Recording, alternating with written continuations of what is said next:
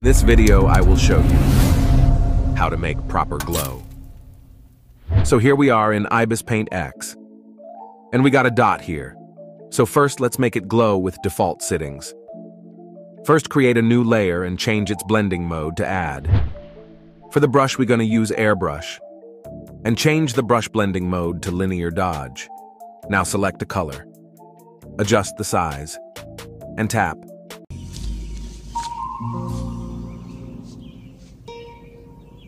What the fuck is this piece of shit?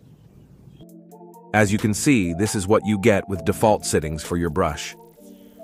Now let's see how would it look after we make few changes in the brush settings. And yeah, please like the video, and if you actually want to support my channel, just copy this video link so that YouTube algorithm will think people are sharing this video. Okay, back to our tutorial. Just like before, create new layer and change its blending mode to add. Select same brush and change blending mode to linear dodge. Now click on fade.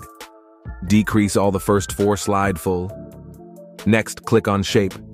We're going to change the brush pattern, so click on it and change to air normal. Now we all set. Just do a soft tap. Tap again. Increase the brush size and tap. Now look at that glow. It's much better than before. By the way, you can use this same settings for shadowing too.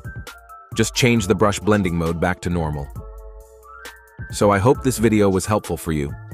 Make sure to like and share this video with your friends, so I will see you in another video. Bye.